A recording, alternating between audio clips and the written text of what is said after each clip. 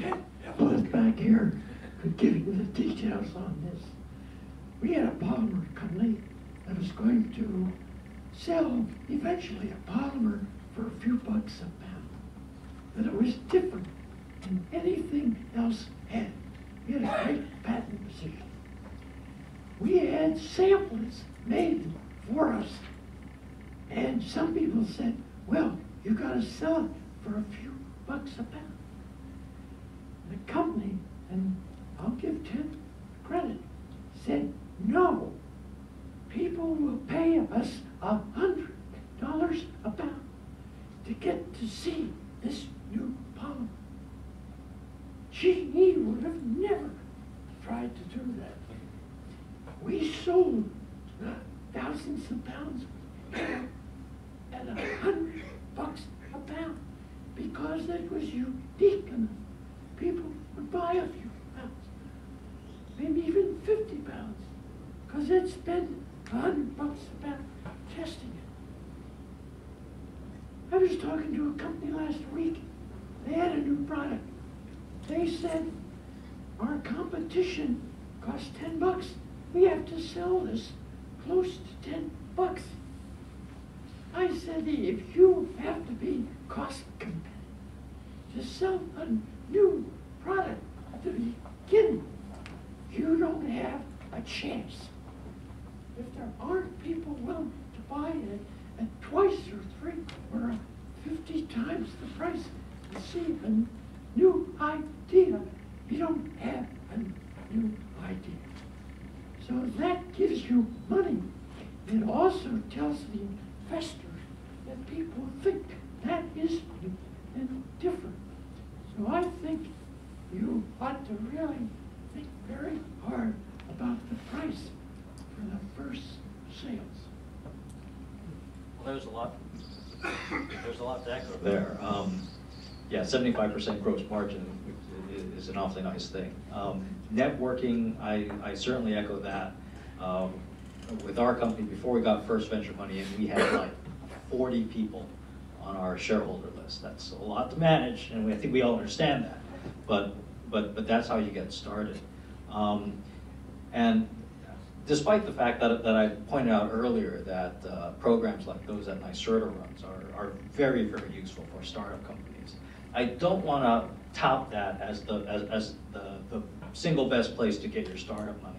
I think we've all seen companies that get addicted to this kind of what they would consider to be grant money from SBIRs and so forth, and they just keep going and they run out of money, and then their only choice they think is to go back for another one, and that doesn't get anywhere, and it doesn't create value.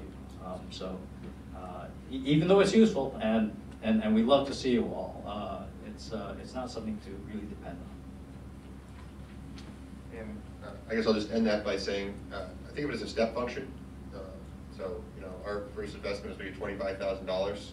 That was about the right amount of capital we needed to do that first step. It's raised quite a bit more.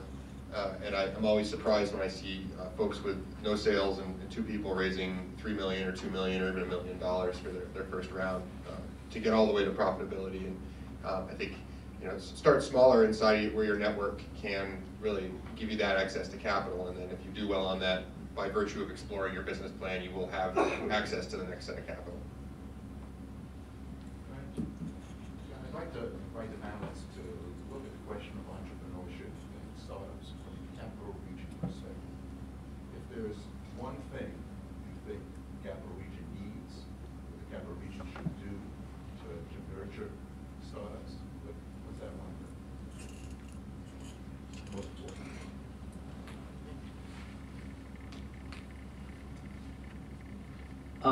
I think the most important thing we can do in this region is to celebrate some failure. I think we're extremely conservative in this region when we take a look at startups and startup opportunities. I think we're risk averse. I think we look for incremental technical improvements that can maybe make a little bit of money and be derivative. I love what Evan's doing and what he said about getting some vision out there, but I think the companion piece to that is we have to be willing to try real hard and fail, and when our entrepreneurs come back, you know, we should regard them as having learned something.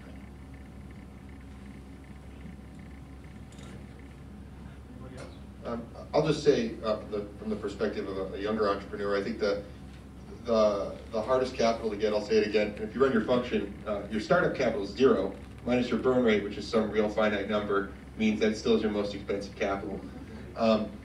So I think that the things like the business plan competition that's coming up again, being able to get that first, maybe it's only $5,000 or $10,000 or $20,000, it's really your high risk capital. And it even may be coming before the first technical validation capital. Really when you need money to get on a plane and go see a customer. You know, you need money to go to that first lab. And I think that investing in that seed capital with really very low barrier to sort of almost just give it to anyone who can go through the application process would be really helpful.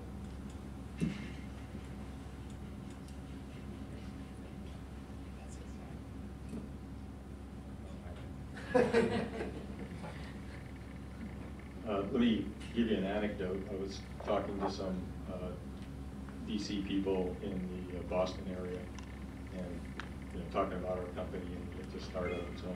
Where are you going to put it? Well, it's somewhere around Albany. There's this CNSE. It's really a fantastic place. What's that? They've never heard of it. So then sorry, we've had this conversation. So we get them over the hurdle and say, yeah, there's some really great technical resources there. And they say, yeah, but that's not really what we're talking about here. There's not this corpus of entrepreneurs that have all been successful that, when you get to a problem, you can go talk to them. Well, it looks like, there's some resources here, and I think we're starting to put those things together. This is evidence that it's starting to come together, but what you need is kind of a critical mass of entrepreneurs that have been successful and of investors, especially angel investors, investor groups, and so on, that are interested in making things happen in this region. And I think, not too far away, there's this place called Manhattan where there's a lot of money out here. So, bringing some of that up into this region would also be helpful. Yeah, I think I'd like to add to that. I mean, we are a company who started out in Massachusetts. Our corporate headquarters are still in Massachusetts.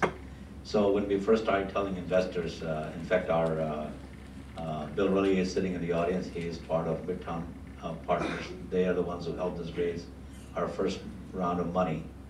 And we try to tell people we're going to go in Albany. So what's in Albany? And so we try to tell them to Albany Nanotech.